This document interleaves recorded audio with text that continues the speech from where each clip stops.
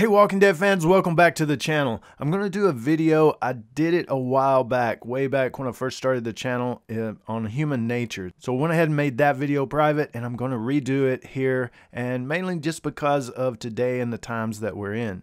I think it was back at the end of January, I did a video called Breakdown of Society, and it was flagged by YouTube because I said the name of the virus, which I'm not going to say it at this moment, but I just mentioned the name pretty much, and I think I had it in the description, and I got flagged. So that was weird to me that they were flagging videos that talked about it back then.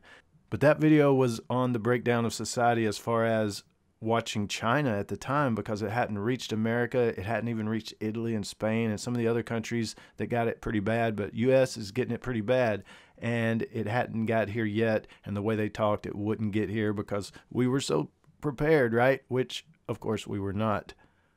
But a flagged video, it doesn't show up in the browse or suggested videos, and those are some of the ways I get most of my traffic, actually. So some of the videos that get flagged you may not ever see come across your radar because YouTube won't show it to you in a suggested video or even while browsing.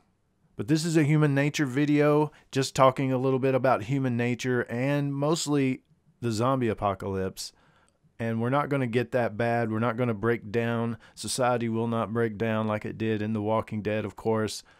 But we're seeing elements and traces of the effects of the breakdown of society in different ways. People losing their jobs and the ripples. You know, at the time of making this video, we're still, I don't even know if we've reached the middle of the pandemic, and just the job loss and things that are going to ripple outside of that, even when we come out and get back to normal and things maybe have a vaccine or good treatment or something.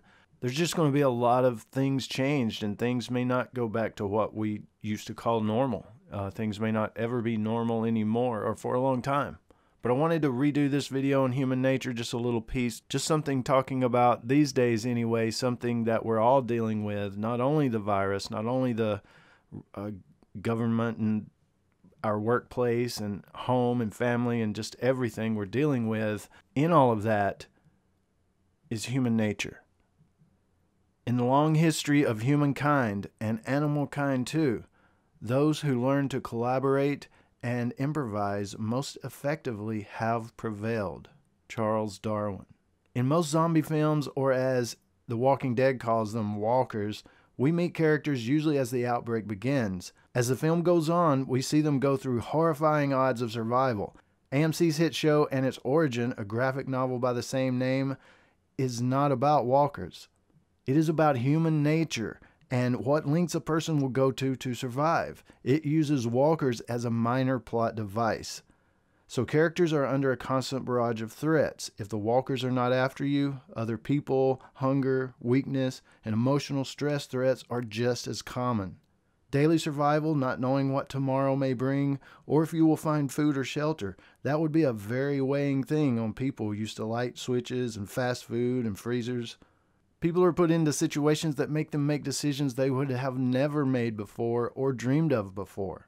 People at a survival point like that, that's when true nature comes out.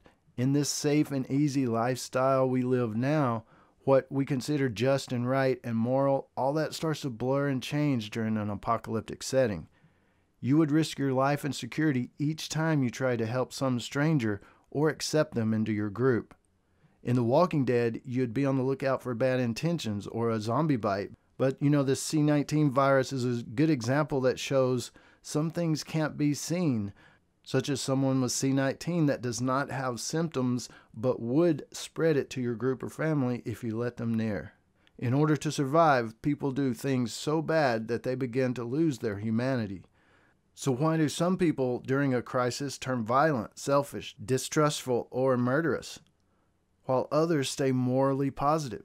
The governor's backstory is a good example of how a person can change 180 after a series of horrifying events. Before the outbreak, people had jobs, money, homes, food, and most of all, safety. Take those things away and human nature comes out true in people. Because once food and shelter are not as easy to come by, humanity breaks down to the basics. But on a positive note, The Walking Dead is an extreme side of human nature. if some kind of crisis did happen, based on history, humans have a pretty good record of banding together, much better than in the show. Sure, there will be bad guys, bad groups, and lots of obstacles, but overall, humans will be back up and running again, because we are all in this together. So thanks for watching, guys. It's all about staying positive, staying home, staying safe, and let's get through this, flatten the curve, and get on the other side. Let's get back to normal, or what we want to call normal, and be able to go listen to some bands and watch a movie and eat in a restaurant and hang out with friends again. This is James in Nashville, USA. Stay safe out there, world, and as always, thanks for watching. Stay tuned for more dead stuff.